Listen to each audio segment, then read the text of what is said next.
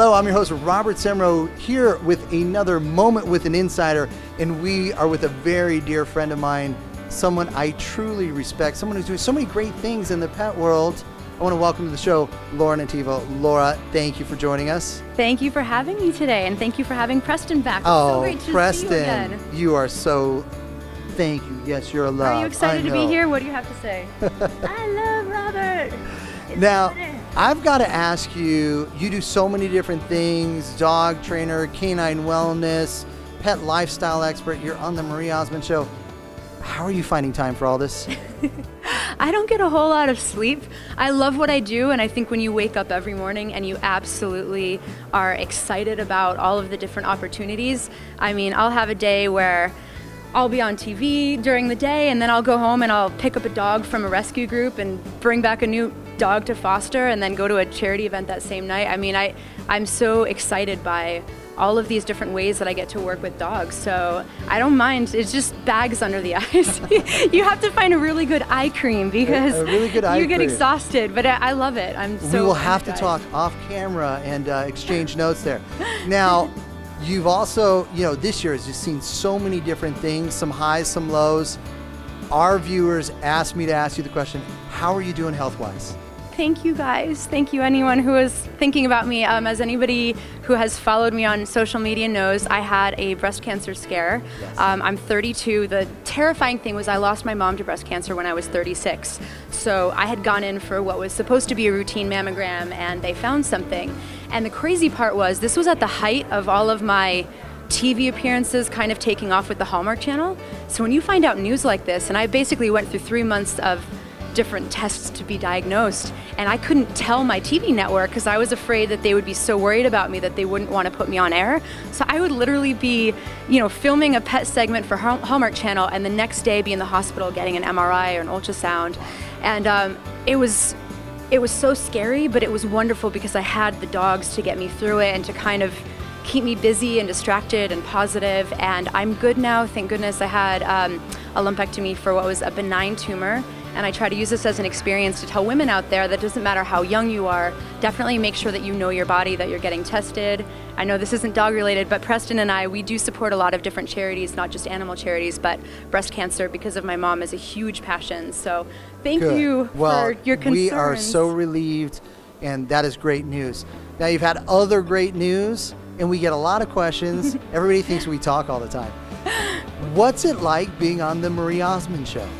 Marie is awesome. Marie is everything that you think she is. She's beautiful, she's funny, she's charming, she's down to earth. She's honestly one of the nicest people you'll ever meet in show business. Her and Betty White, I've had the pleasure of working with, actually on the same show within the last couple of months. And Marie's fabulous. She's got a new rescue dog named George, and so we've brought him on the show before.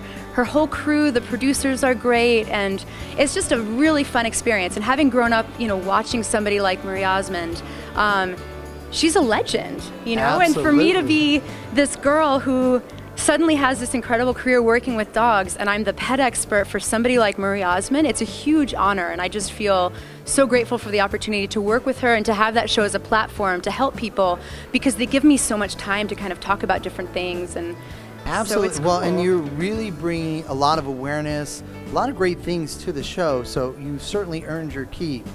Now, the other thing is, I understand you have something you're going to share with us, and I don't know what it is, but I'm excited, so share it with all of us. Okay, so I have a secret. I'll have to let you know if we have to cut this part of it. But as of now, as of yesterday, I can officially share that I have a development deal with a tiny production company who did a tiny show called The Dog Whisperer, MPH.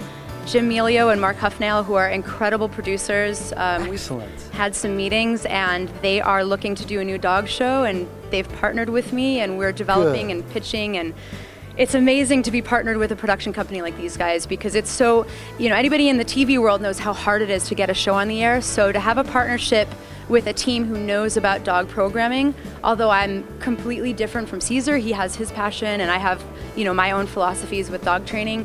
I'm really grateful that this is a new opportunity to empower and educate pet parents. So I am so excited for you, and it couldn't happen to a better person. Fingers crossed. So yes. You never know. This and is we're a not crazy cutting industry. this regardless. This may never go anywhere, and I'll just be, doing webisodes, which is perfectly fine. Yes. Well, and you know happens. what? The thing is, to just be asked it shows the level of work that you're doing.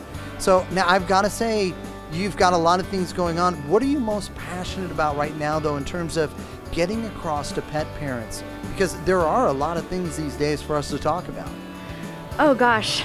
I mean, I could talk about nutrition or training. I think the one thing that is a huge passion for me right now is I'm finally launching my nonprofit, the Preston's Planet Foundation. Little Preston here is almost 11.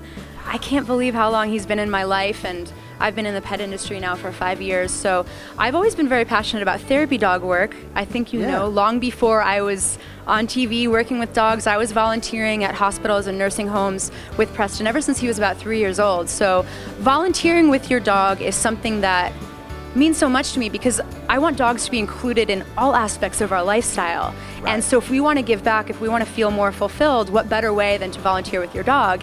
And what I'm doing with my organization is more event-based. So a lot of groups out there, they have these very strict, rules about you have to volunteer so many times. I'm trying to inspire a younger generation of people to bond with their dog, train their dog so you can spend time making your dog a good citizen who's giving back to society. So I love that. That's just, I love it. Very much in line with my philosophy of making dogs a better part of our life. And the way we do that is by training and socializing them and giving them the best chance for happiness. And even if you don't have your own dog, there are plenty of organizations who need help walking dogs, socializing with dogs. So I love that you're doing that. Just a great message. Now, absolutely. If you could wave your fairy dog mother wand, because we know you're the fairy dog mother, what would you instill knowledge-wise into every pet parent? Oh my goodness. We try and throw a few tough ones at once. This is a tough one. Preston, knowledge-wise, do you want to talk about training or? Training, nutrition, whatever what comes to mind? I give you one wand. Okay, if you say nutrition. Nutrition, let's talk nutrition. I say learn to read dog food labels. Whatever you're feeding your dog, just turn the bag over or the can or whatever the packaging is and look at the ingredients and read every single one and just go online and Google it. And I'm not going to tell you what products are good and what aren't. I feed my dogs a homemade slow cooked diet because I want them to eat something that I would eat. I want them to have the most natural, balanced, nutritious meal possible. But I just think there's been so many recalls out there, and a lot of people are fooled by what they see in pet food commercials, which is unfortunate because some of the best companies out there don't have the money to advertise. And so you see a commercial with like fruits and vegetables flying through the air, and they have this like really beautiful commercial and the puppies running through the field, and you feel like, oh my God, I feed my dog that. And it's garbage, I'm sorry to say. It's not something that you personally would want to put in your body, and people need to be more aware of what certain ingredients mean. So I try not to like get on a pedestal and talk about it, just educate yourself. All of the information is out there. Truthaboutpetfood.com, Susan Thixton, is a really great resource.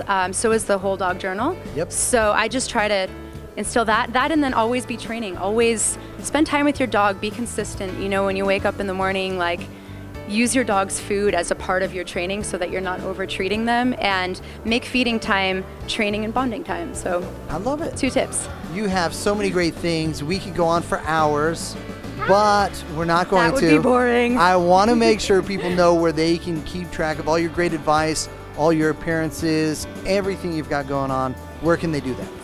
I am online, lauranativo.com. You can also find me on Facebook, on Twitter. I love Instagram. I'm a total nerd. You're going to see pictures of dogs and the ocean, and that's about it.